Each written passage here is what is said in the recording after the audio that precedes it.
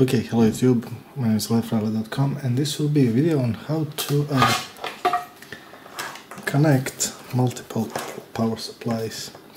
Now what I have in front of me are two shitty supplies, and you probably won't be using these, but just for the test, for the sake of it, they're okay, I guess. Okay, so what I will be doing is showing you how to connect well, again, multiple power supplies. What you need to do is actually short circuit these two wires, the green one and, well, any black one, and these two wires actually make contact. When they make contact, you can they turn on the power supply, any ATX power supply.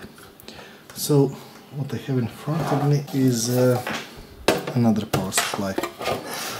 Now, as I said, they're both shitty, so I won't mind destroying them for the cause, because, well, first of all, I do not need them, and second of all, they're faulty. So, okay, I need a scalpel, and what I will be doing is peeling this wire. Now, bear in mind that if I were doing this thing for real, I would solder it, but this is just for the sake of the demonstration.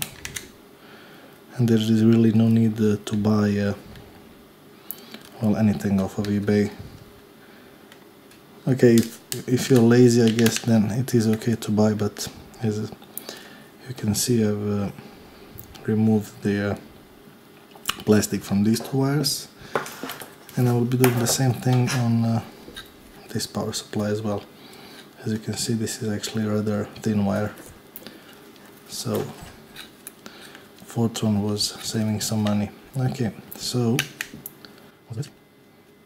Okay, this one got scraped on the accent. This is actually power supply, so I think it's actually broken or something like that. Now the next thing I will be doing is cutting this wire.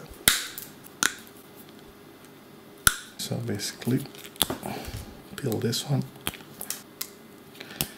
peel this one, and peel this one. Now before I bought these pliers, I was peeling wires with my teeth, which is, trust me, a bad idea. So now what you should do is connect the green one to the green one, and I will be making a couple of rounds around the wire just so that it makes contact. So basically, this is part one, and this is the other supply.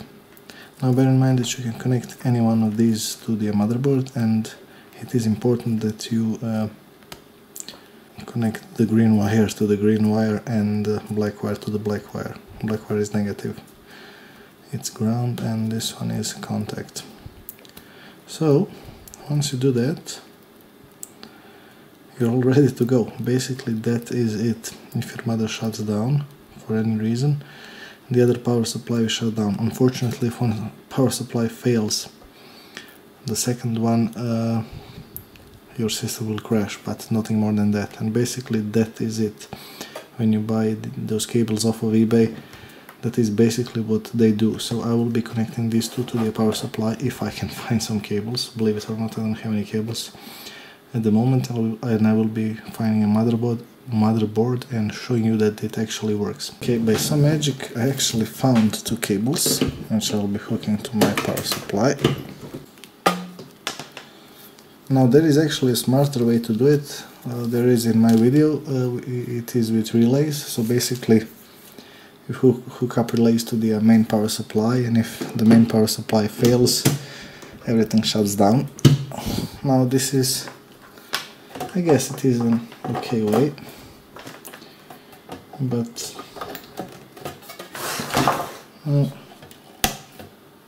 as you can see, well, I don't know whether you can see it or not, but these power supplies are turned off.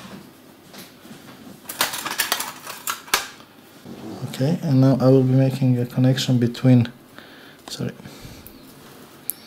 I will be making connection between the green wire and the black wire, and as you can hear, both of the power supplies are now shut down.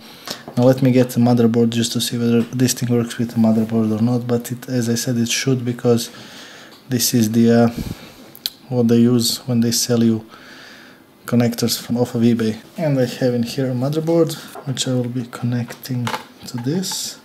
Now, to be honest, I'm not sure even whether this thing motherboard works or not, but let's see. Maybe it's due to the wiring. Try to turn it on. Okay, so yeah, as you can see, this power supply is connected. The fan is spinning, this one is spinning, and this one is spinning as well. So let me show you.